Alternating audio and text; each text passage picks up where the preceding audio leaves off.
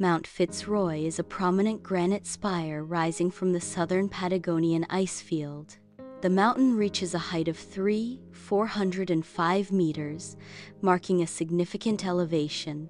Mount Fitz Roy straddles the border between Argentina and Chile, towering above El Chalten.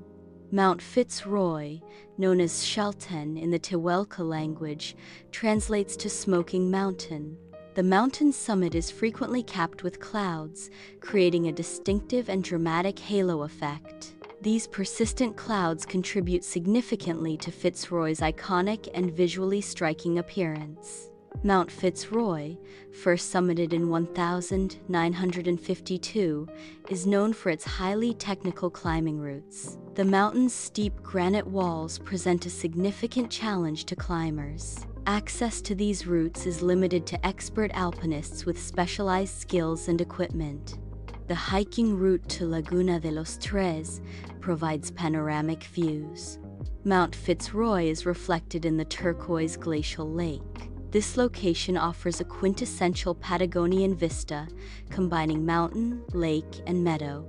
The landscape around Mount Fitz Roy supports diverse wildlife. Guanacos graze in the meadows, Andean condors soar overhead, and chinchillas inhabit rocky areas. This ecosystem is protected within Los Glaciares National Park, a UNESCO World Heritage Site.